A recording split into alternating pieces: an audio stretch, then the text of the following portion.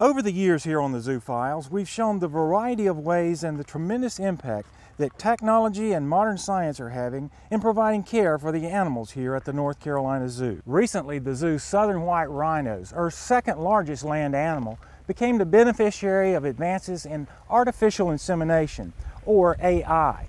Zoo Senior Staff Veterinarian Ryan DeVoe tells us how high-tech may someday help save this threatened species. In the wild, southern white rhinos are actually considered threatened. North American captive populations of white rhinos are in fair shape, though we don't have quite as much reproduction as we would like. They're difficult to breed in captivity, for one, because they're big and they take up a lot of space and resources. They seem to do best when they're given lots of space. They're more motivated breeders when they have competition to work against. The group of German scientists that came to help us out, it's a group of veterinarians from the university in Berlin. They actually specialize in reproduction of all wildlife with a focus on pachyderms, and they're very well known and respected throughout the world for the work they've done, especially with elephants and rhinoceroses. They've pioneered many of the techniques with artificial insemination. The first visit that the German team made was simply to assess the animals we have here for their reproductive capabilities. The surprise that we found was that our bull that we hold is not a good breeder. So we collected semen from other rhinos at other facilities and brought it in to inseminate our animals here.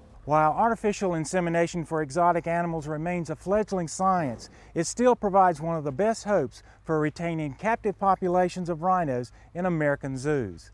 If you'd like to learn more, please check out our website at nczoo.org. Reporting for the Zoo Files, I'm Rod Hackney, connecting your life to wildlife.